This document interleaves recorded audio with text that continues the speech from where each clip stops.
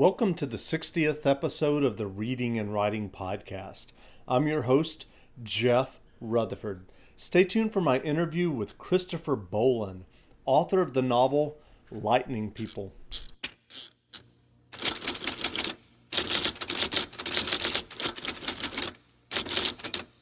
Well, welcome back to the Reading and Writing Podcast. My guest today is Christopher Bollen. Bollen's first novel, Lightning People, was recently published by Soft Skull Press. Chris, welcome to the podcast. Thank you. Very happy to be here. Sure. First, I wanted to see if you could read the first 3 or 4 paragraphs of your debut novel, Lightning People. We had lightning strikes all summer, but no blackouts. Through May and June, lightning came without rain, rising out of New Jersey like a laser concert and slicing east and white tracers through Manhattan. Storms were a huge attraction for those of us who moved here from the Midwest. We'd climb up to the rooftops as ritual to watch them roll in from the west, feeling momentarily connected to the cereal green prairies and humid river valleys that we had worked so desperately to escape. For a long time we did this without worry or risk. After all, in the years when we were still new to the city, rooftops served as our 24-hour parks. They were our unpoliced drug lairs, our water tower jungle gyms, our love nest for random hookups with enough of a romantic panorama not to feel ashamed when groping through underwear near a bed of moldering trash. Every building had one, junked with cables and rusted lawn furniture and billion-dollar views. For many years we were drunk and happy, loitering on these hot tar gardens, adding our slender bodies to the skyline. The storms, however, were different. They were a private matter, a religion best observed alone, and maybe only for the Midwesterners, because they were the ones who were killed. First it happened to a 23-year-old from St. Louis on a rooftop on Broome Street, then to a 27-year-old from Indiana on a 6th-floor tenement on the Lower East Side. Another lightning death occurred a few weeks later, also to a Midwesterner. The victims were all young men and women who had moved to the city within the last few years, scrounging for jobs or fame.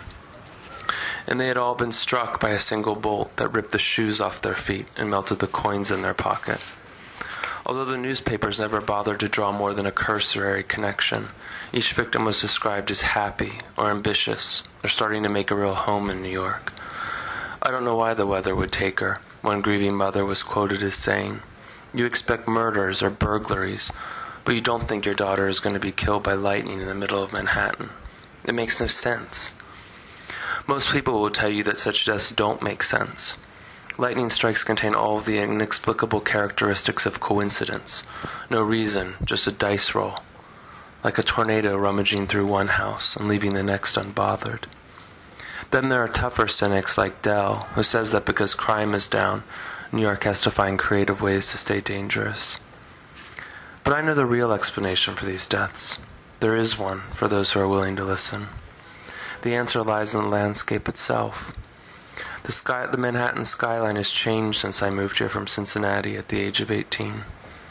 What no one seems willing to mention is that before the World Trade Center fell, lightning rarely struck any parts of Manhattan other than the towers themselves, as they were the highest conductors in the city. But they are gone, and now we have taken their place, little conductors in our tight jeans and unwashed t-shirts, as easy targets in a city that was supposed to hide us. Tonight I poured whiskey into 2 glass tumblers and watched snow fall across the television screen. Outside taxis sped south toward the bridges, and Dell and I kissed on the bed as close as we could to the air conditioning. Her tongue was dry and her neck heavy, our faces blue in the television light. After she smoked her last cigarette, we took our clothes off. We did not have sex. We were nervous, and Dell was tired. "Get the lights, will you?" she said as she reached over and set the alarm clock for 8 a.m. I thought the final moments of our single lives might turn us into feral sex partners, but we stuck to our routine. Tomorrow morning we are getting married at City Hall. I wish I could say that I am marrying Delphine Kousavos, a beautiful Greek woman with long black hair and a bad smoking habit, only out of love. That we bumped into each other on 7th Street near Tompkins Square Park 8 months ago and clinging to each other's arms and sentences, are about to spend $30 on a 2-minute ceremony. That also isn't the correct explanation of events. It's just the easiest story to tell. Many of us came to New York to get away from the stories of our childhoods, hoping here they would no longer apply. For a long time, I thought I could shake the predictions told to me about my family, the ones my mother raised me on in a darkened house in Cincinnati, that took each death as evidence, each year as a clue.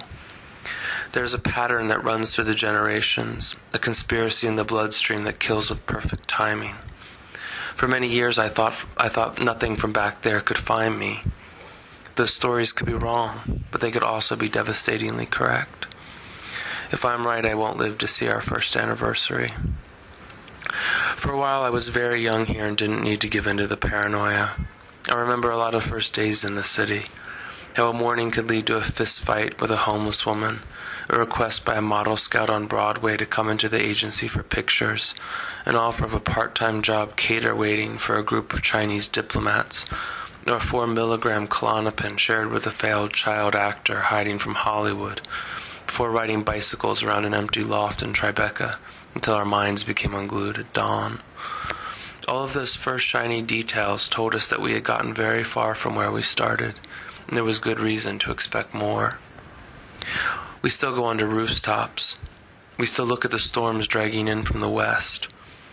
At some point, we stopped thinking of our time here as an open story that would only end well. Lightning doesn't strike the same place twice until it does. Behind every senseless tragedy, there is a careful logic. At some point, the weather changed when no one was looking, and we were no longer so young in New York. Well, if someone listening hasn't heard about Lightning People yet, can you describe the novel? Yeah, well, I tried not to write a New York City novel, but that's exactly what it is in the end. It's a novel that takes place in the summer of 2007, and it follows a group of people, not so young anymore, and not so old either, in Manhattan, as their lives kind of fall apart due to various forces, external and internal. So that's a rather vague description, but I guess it kind of deals with the craziness of the city and also all of the paranoia of the time that they're living in. Sure. Well, I noticed in your bio that you grew up in Ohio, and as I was reading Lightning People, as someone who lived in New York for 9 years and still loves the city, I felt like the novel had a definite feel and tone of someone writing about New York with a love for the city as someone who isn't a native New Yorker. And I just wondered, did you write about New York and the city specifically kind of out of your own experience? And along those lines, what has been your experience of New York? I know, had you ever visited the city before you moved there to attend college? Yeah, I was lucky. I grew up in Cincinnati, and I loved Cincinnati. But I was lucky to have an aunt and uncle who lived in Manhattan when I was a kid, and I would come up for summers. And I was in the suburbs, so I was amazed as a kid to see New York and just to see all of the insanity. I was the exoticness of the subway, really astounded me. I remember when I was a little kid. So I was always dreaming of New York, and I think it's funny because I think when you're from somewhere else and you're always thinking of a place, it becomes very mythical to you. And then when you live there, it becomes very real. But I don't think it loses some of those myths from when you're a kid. So I think in writing about New York, you're kind of writing about your own experience, and definitely some of that influenced what happens in the book. And also, it's kind of the great big mythical city, dream city, that you still kind of hold on to from your childhood days, not growing up there. Sure. Do you ever feel, have you thought about it? Do you ever feel that people who move to New York as young adults or, in their 20s after college have an even greater love for the city than native New Yorkers who kind of take it for granted? Yes. I don't, if those listening are from native New Yorkers, they'll probably be writing angry emails. But I do think, I think there's a reason that everyone, the character in the book, there are immigrants who come here, and one of the main characters, Del, she comes from Greece to go to college in Columbia, and basically part of the plot of the book is her trying to stay in New York and get it and keep a visa. And of course, the beginning of the book, she's going to City Hall to get married. Is, you know, convincing herself maybe it's out of love, but really it's to try to stay in the city. And then there are immigrants who are kind of coming to New York, exiled from their homelands in the Midwest and South. So I think that it's still an immigrant city, even if you don't come from a different country. I felt like that. You know, you kind of come here. You run to New York, look to kind of escape your old life and start over from scratch, and that makes New York a very special place and very valuable to people, because when you're remaking your identity, and it's a big choice to pick that city. So of course people are going to feel very strongly about it. And then I think I wrote about New York because it was impossible, I think, for me to avoid in terms of my imagination and where I wanted to set so many characters. I certainly couldn't have. I mean, you know, there are great books to be written about Cincinnati for sure, but I certainly couldn't have written about the wide range of characters and set them there in any realistic way. You know, right. So. But I think also, I'm going to be honest. I enjoyed writing Lightning People because it gave me an opportunity to investigate a side of New York that I don't think is very often told in novels or film or media. And I think that, ironically, in the last decade, New York has been seen as this sort of never-ending shopping excursion and blind date hub. You know, I think a lot of there's this idea that it's this sort of like fun playground that where there's no kind of responsibility and there are no consequences. And I didn't experience that so much. You know, I mean, New York is very much fun, but it also is a very still dark, gritty, ruthless, tough place to live. So that's the New York I was more interested in bringing out. Sure. Well, But as a kid, I romanticized that side of New York. So, you know, maybe it's also a very romantic idea of it. It's just a bit of a tougher one. Sure. Well, one of the central characters of the novel becomes obsessed with conspiracy theories in post 9/11 New York. Most New Yorkers or people who were in New York City on 9/11 have coped in a variety of ways. Some people try to pretend that it never happened, and I'm just curious, do you remember how you got the idea for Joseph to become infatuated with conspiracy theories? Yeah, I had always, I mean, conspiracy theories are not something that I really trust or believe in or hold much stock in, but I am fascinated with their existence and people's proclivity to hold on to them so tightly. And it's basically just a complete distrust of the world around you or what's being told. And I think that I'd come from Catholic Democrat family, so I was always obsessed from an early age. I was raised on the Kennedy assassination, so I think I did have a little bit of a natural interest in the subject just from that. It was not a weird question around my household or my neighborhood when I was a kid to think, who killed Kennedy, really? You know, which is already doubting the government answer. But Sure.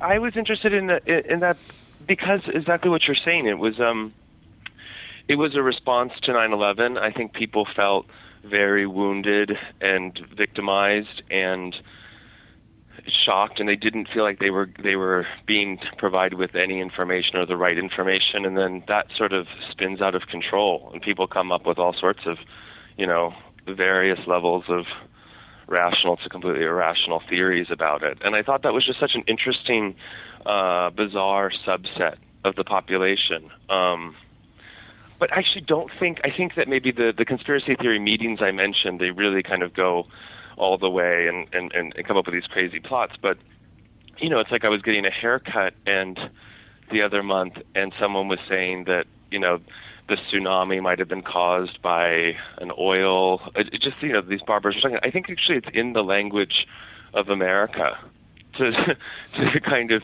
develop conspiracy theories. Right. And I think that might be because it's you know, a democracy, so it's run by the people, and that just means that I think people have very serious doubts about each other. Yeah. Yeah, So I mean, not to go off on too much of a tangent about 9/11, but and not to talk about conspiracy theories specifically, but I think it's kind of interesting as someone who was in the city on that day that I think that most Americans still don't fully realize the impact. I think that, and this is just obviously my own opinion, I think that a lot of times people just kind of file it away in their head as something that happened on a TV screen. And the reason I say that is, I hate to admit, but I found myself at this latest Transformers movies this past summer, and there are scenes in there where there's skyscrapers, just being thrown about, and people and people inside of them, and I was physically uncomfortable in the theater, and when I left, I was just like, wow, like do people in LA really don't grasp it? It's just interesting. I don't know. I don't really have a question around that. It was just more of something yeah. I mean, it's a crazy experience, and in a way, I think that the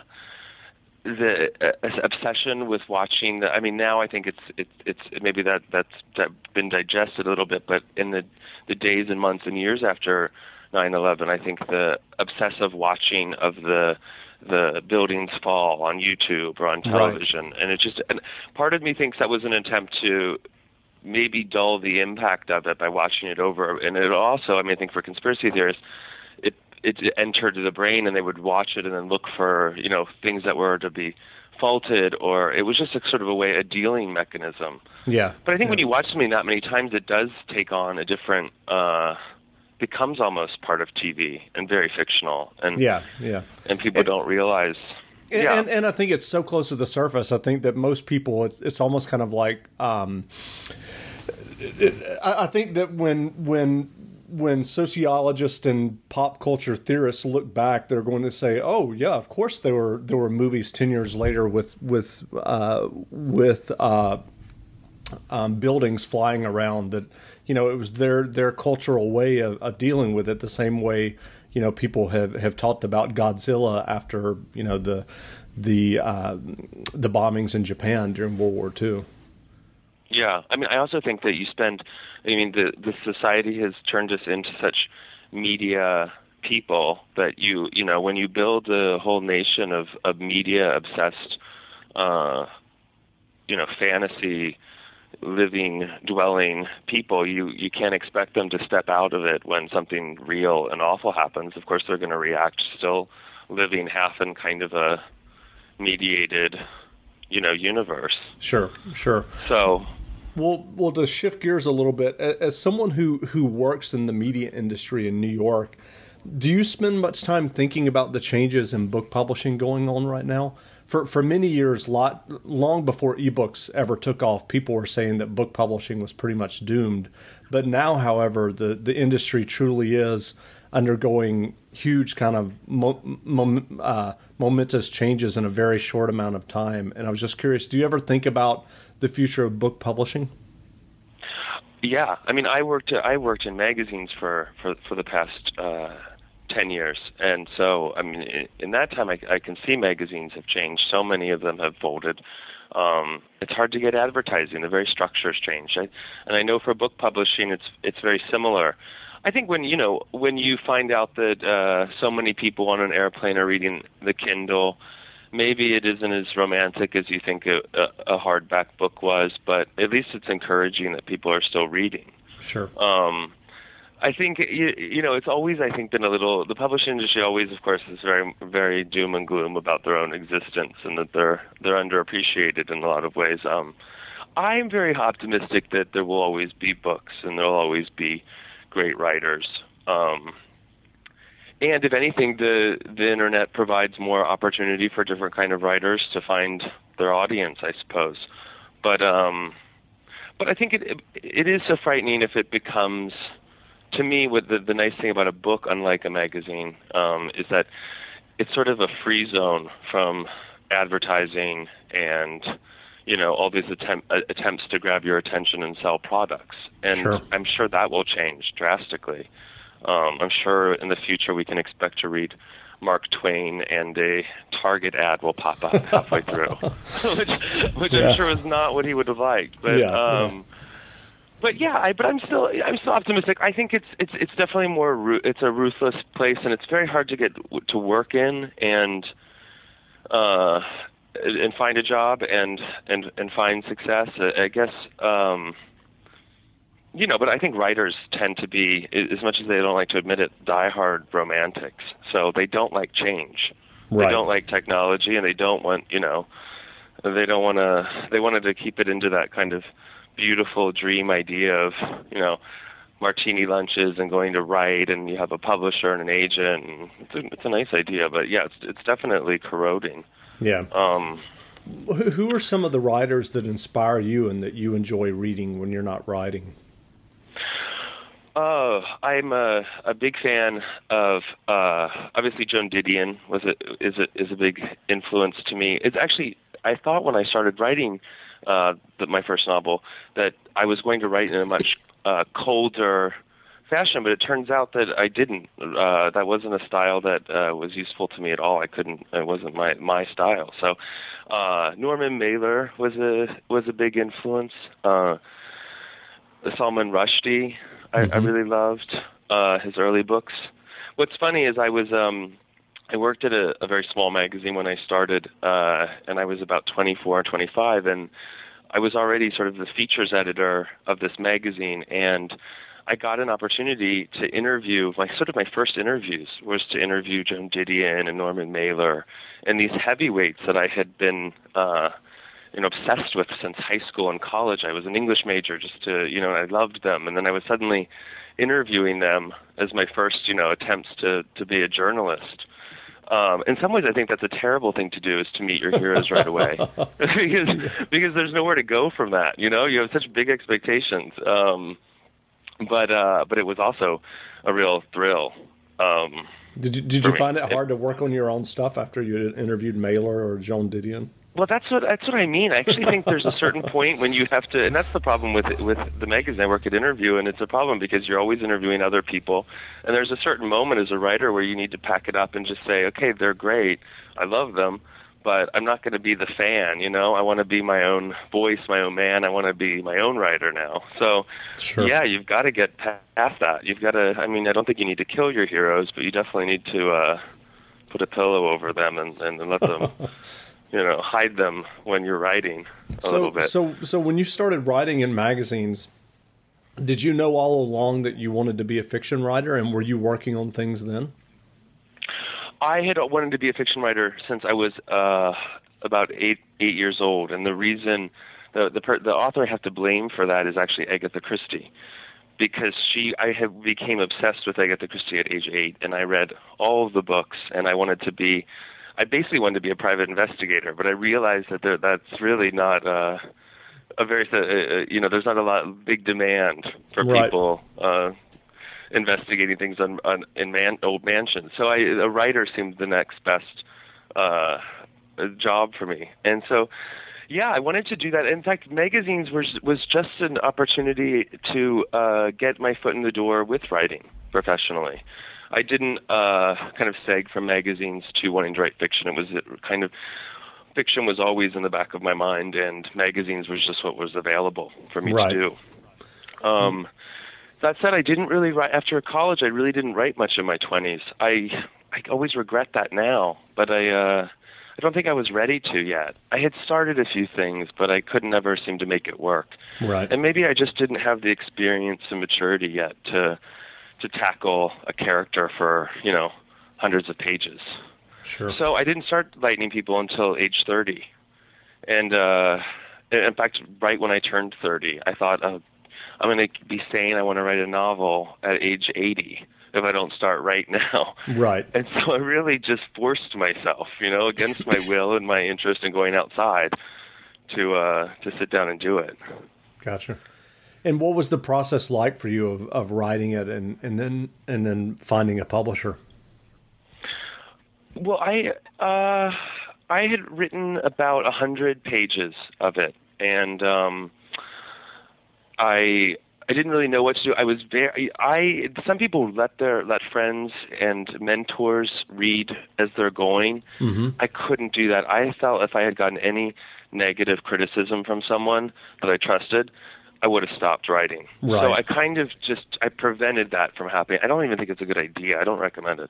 I think you should just write on your own and, keep going and let it flow, and don't listen to what people say on that first kind of rush of writing. And so after 100 pages, I had a friend who had an agent at William Morris and connected me to an agent there who is my agent now. And I finally kind of sent 40 pages. He liked them. We had lunch. It felt like a really good relationship. And he was really instrumental in bringing about the book, and was very involved in the actual plumbing of it. I mean, when I took false turns, and I took many false turns in writing it, he kind of told me. He didn't tell me what to do, but he's like, oh, this is, falling way outside of reality, or this is, it's coming across weird. I really listened to him and went back. I didn't write from an outline. I didn't. I kind of had a sense of where things were going, and there's a lot of twists and turns in the book. There's some murders, and hopefully it turns into something of a thriller and a page turner. That was my hope halfway through, which is kind of an unexpected turn. But I didn't know exactly what was going to happen, because I thought if I did, I would already be prejudiced against the characters while I was writing them or making them. So I kind of let let go of trying to kind of solve the mystery from the outset. Right. Which was very helpful for me. When you talk to aspiring writers, what kind of advice do you offer them to pursue their own writing and publication? Well, what's funny is I was recently reading, somehow in some way I was reading Elmore Leonard had put out 10 rules for writing, and two of them, his first two, I think, I actually don't follow if you read the first line of the book. He says, don't open a book starting about the weather, which is my first line is about the weather. And the second one, he says, don't start with a prologue. It's boring. And so right under that, right above that first line of the weather is my prologue. Right. So you know what? He's wrong. He's absolutely wrong. And he means well, and everyone has their own rules. I think it's really bad to listen to these older writers tell you how to do it. But I think the best advice one can give is that don't wait for inspiration. I mean, I think even bad writing, you stay with what you're doing and you stay close to the characters. I think you just have to be disciplined to sit down every day and commit 3 hours to it. 3 or 4 hours every day, whether you're in the mood or not, because Right. You're never going to be in the mood. So, it's a tough road to write a book, I think. And I think you just have to be determined to do it, and to really realize that it's like one pass of a book. You're going to go back and rewrite and rewrite and rewrite. So just dedication is the best advice I can give anyone. Sure. Are you working on another novel now? What are you working on? I am. I just started it. I was terrified for some reason to start it again. And I just did. I followed that rule. I just said, okay, stop. Just sit down and start writing. I'm actually going to try to write a murder mystery. For this one. The last one was kind of a murder mystery in reverse, because you knew who the killer was, but you didn't know how they were going to get away with it or not. But this one is I wanted to have a bit of mystery. I thought it would be really kind of fun to write. I still don't know. This time I actually think I do need to solve the mystery a little bit ahead of time. But yeah, so that's what I'm working on. And I'm doing it, every day, just an hour or two. To get going. Great. Well, where can people find you online? Oh, well, I have a website, ChristopherBollen.com, actually, and it has some of those interviews I was talking about that I did when I was younger with those great authors on there, and yeah, and then I hope people. It's funny. You put a book out into the world, and it receives some attention. You get very excited, and then you kind of have to, like a child, let it go and hope that it finds some other people in the world that like it, and then you just kind of have to start the next one. So, right. I'm hopeful that Lightning people will find some fans, and I hope that I can start off on good spirits on this next one. Great. Well, again, we've been speaking with Christopher Bollen, author of Lightning People, available in bookstores now. Chris, thanks for doing the interview. Thank you so much. I really appreciate it.